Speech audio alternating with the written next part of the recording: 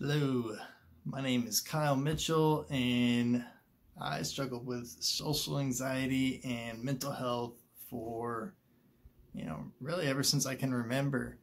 I can remember as young as being in kindergarten and struggling with social anxiety and my mental health, although I did not know what those things were at the time.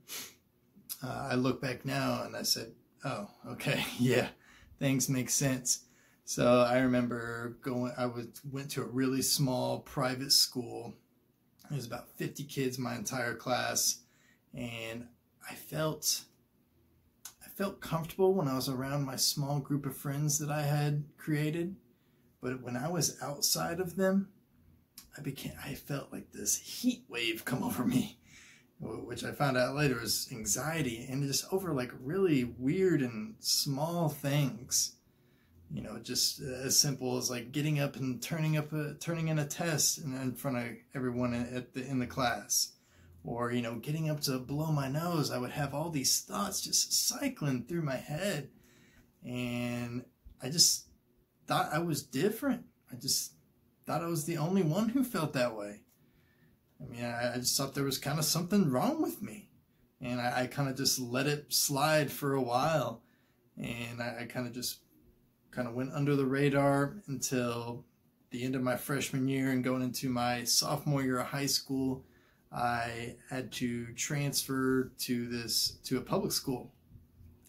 My parents could no longer afford this private school I was going to, so I transferred to this large public school. And so to give you a little bit of context, what that was like. So at my private school, I said there was 50 kids in the entire class. And in this new school that I was going to, there was 400 kids in my class. So literally the class of this new public school I was going to was twice as big as my entire high school that I was attending before. And, it's the first time I've ever been to a public school, first time going to school and not wearing a uniform. Yeah, first time having to ride a bus. I know no one at this school, no one.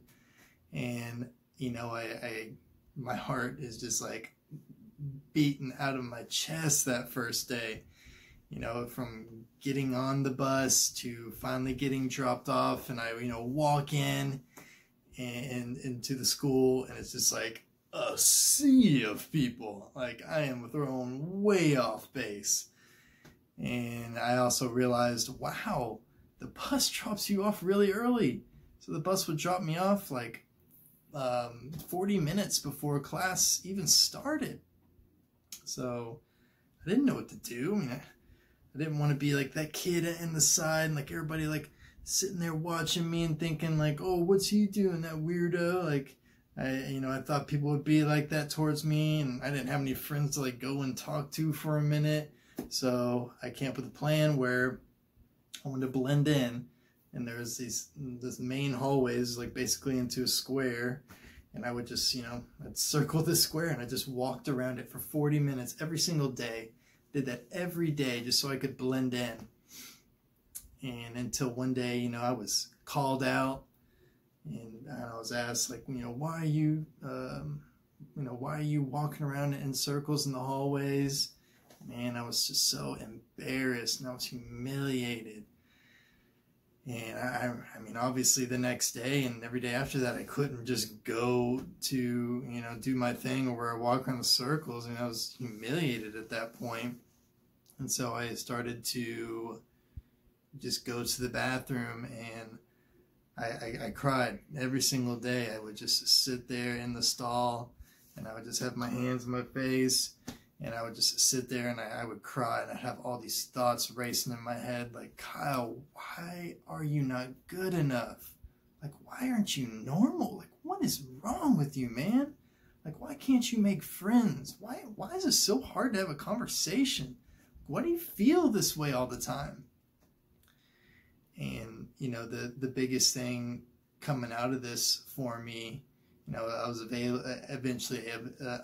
eventually able to overcome my social anxiety and not have my life dictated by that. But what was a big thing for me after like all that happening and me overcoming my social anxiety was, how did I go from 5 years old and probably up into my, about 20 years old without hearing about mental health? I didn't even know what it was. I had no idea what it was. And I mean, if I just would have known what that was, if I would have understood what that was, I would have understood other people felt like I did, man, that would have helped me so much. And so that's what I do now. I mean, I share my story, I share my experiences. I've spoken at conferences, and I speak at schools now, and I just share and say, hey, this is what I've gone through. You are not weird or abnormal if you feel this way. It's called mental health, and there are ways to improve upon your mental health. And so my mission is really to help people realize that, one, you're not alone, and two, there's a way out of this. Especially, me struggling with social anxiety, I'm especially focused on that, but I like to talk about mental health in general. And so, yeah, I've done lots of different things, speaking. I now have a podcast called The Social Ninjas, where my friend and we both struggled with social anxiety in the past and mental health.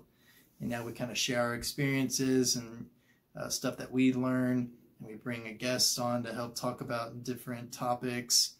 And honestly, mental health is still something I practice every day. It's not something that I did one time and now I'm good. Like, no, I'm still learning every day. I'm still practicing. I'm still getting better every day.